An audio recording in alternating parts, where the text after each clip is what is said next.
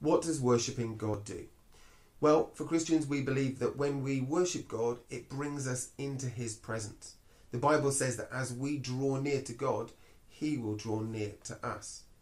We believe as Christians that actually in heaven, where God currently is, there is no darkness, there is no death, there is no sadness or war or pain or disease or anguish of any sort. There is just perfectness and goodness. And so as we worship God, we enter into that place where he is the king, where he is in charge.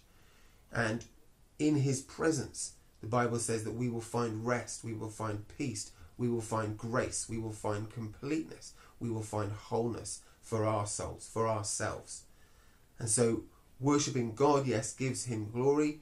It lets him know that we love him and that we're giving our lives to him, but also it helps us too. And I know many, many people who have told me that when they worship God, it's an experience like no other.